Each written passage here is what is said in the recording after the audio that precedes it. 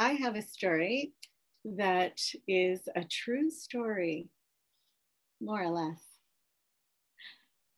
Late last night when we were all in bed, old Mrs. O'Leary took a lantern to the shed. Cow tipped it over and winked her eye and said, "There'll be a hot time in Old Town tonight. Fire, fire, fire, fire, hot, hot, hot, hot, fire, fire, fire, fire, hot, hot, hot." Oh, that song was going around and around and around in my head. Hot, hot, hot. I don't know if you know this. That's supposed to be about the Chicago fire, the Great Chicago Fire. Mrs. O'Leary and her cow were cleared of all wrongdoing. That was a story made up in whole cloth as fake news by a couple of journalists who didn't find the fire sensational enough. But that song, I was looking for the lyricist. And guess who it is? Anonymous children all across the United States. There was no lyric about Mrs. O'Leary and her cow until kids in camp and at schools started teaching it to each other. That may be why, if you know that song, you have slightly different lyrics in your head. But that's another story altogether. I was about 21 and I was in my boyfriend's car. He'd only been my boyfriend for a couple of months. It was a little Toyota truck. And the worst heat wave that had ever hit the Eastern Seaboard smacked into Western Massachusetts and New England with no warning. And we were driving down to see his grandmother, for me to meet his grandmother in Connecticut from Western Mass on this incredibly hot day. And all I could hear was fire, fire, fire, fire, hot, hot, hot, as I started to die of heat exhaustion. My face was getting redder and redder as we were heading down south. My boyfriend kept giving me sidelong glances. "Are you okay?" "No, I'm gonna die. I know I'm gonna die." Well, we have to stop and get gas. So I snuck into the mini mart, took refuge in the air conditioning. I bought lots and lots of salty snacks because you know that's how you prevent heat exhaustion, right? Or at least that's what my 21-year-old brain thought. And an RC Cola. And then I saw it, my salvation, the ice chest. Bags of ice for sale for $1.98. And I had $2 in my pocket. I ran over to the freezer and got out that bag, paid the man, and rushed out to the truck into the heat. As I climbed in, my boyfriend said, "We don't have a cooler." "I know. I'm going to wear this on my head." And I suited my actions to my words. Oh, the sweater that my hair had been knitted over my scalp started to cool down, and my brain started functioning again. This was perfect. After we'd gone down the road a little bit further, I cradled that bag in my arms on my lap. Oh, now the rest of me could start to cool down. This was even better than functioning air conditioning. And I started to think about his grandmother and Westport. I hadn't met any of his family before, but his mother had come up to visit him in Northampton in Massachusetts And I had met her then, but not any of the rest of the family. One of the things that I really liked about this particular guy was that he had called his grandmother, and it wasn't even her birthday or Mother's Day or anything. And naturally, I'm sure it was either in an evening or a weekend, because this was back in the days when that was a consideration for making a phone call. You didn't have a cell phone and you could call London.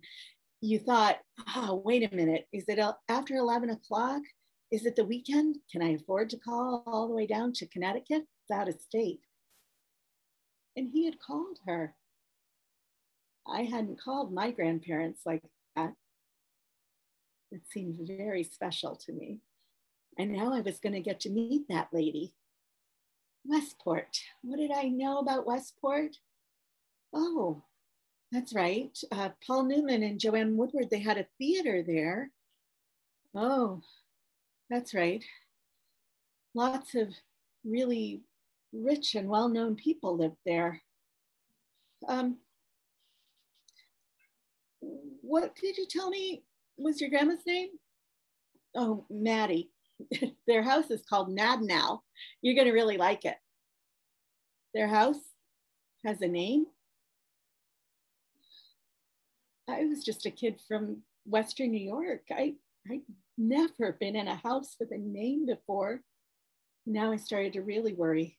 I remembered that his grandmother had been referred to as a matriarch. It seemed a little intimidating as I was holding on to that bag of ice, and it was getting smaller and smaller and smaller as we got closer and closer to Westport. I started to worry just a little bit. I'm sure it'll be fine. By the time we got to the long driveway and pulled up to the beautiful house, it was just a bag of cold water that I was cradling. And I was maybe just a little soaking wet.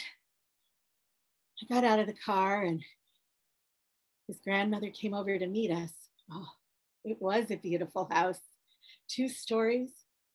My boyfriend said, yeah, there's 2 decks that look out over the pond. The pond. The house has a pond. Oh, pleased to meet you. Right away, she started to order her grandson around. There were lots of things that needed fixing, and he should go right into the house and get started on the fence and the light bulbs that needed to be changed. And she had a whole list. What a great guy, looking after his grandmother like that. And you, she said, I have a lot of weeds down that driveway. Would you go out and weed those? Well, my mom and dad had raised a very good kid. Sure. Went out back from under the shade of the trees to the hot, hot sun and started weeding down that long gravel driveway. Oh, man, more weeds, more weeds, more weeds. I just kept pulling and pulling until I was just about delirious. No more weeds. I turned around and walked all the way back up the gravel driveway, and there was my boyfriend with his grandmother just sitting underneath the shade of the trees, just starting to pour lemonade for each other. And immediately he poured one for me and brought it over. Oh, the shade, the lemonade. Sat down, started to feel really good. We had a great time. We had dinner. It was really, really nice. There were a few names dropped. Moss Hart, famous ad man in New York City. His grandfather had been the inventor of Father's Day, as near as I could tell. But I tried not to be too intimidated. And then when it was time to leave, my boyfriend went back in the house to clean up and take care of all the dishes, and his grandmother turned to me again. So, she said, when are you going to marry my grandson? I couldn't breathe. I was so young. We'd only been seeing each other for a few months. He was only my second boyfriend. I don't know, she said. Well, I think you're a keeper. I couldn't even tell my boyfriend until we were almost all the way back home. Your grandmother asked me when I was going to marry you. And he started to laugh. That explains why she had you do the weeding. You see, this particular matriarch, when she was raising her two girls at home, my boyfriend's mother and her sister, she would have any beaus that came around do chores around the house. And however well they did them, that's how they rated in their girlfriend's mother's esteem. I heard that his uncle had to fix the roof, and his father had to muck out that pond until it was suitable for swimming. I think I got off pretty easy with weeding the driveway.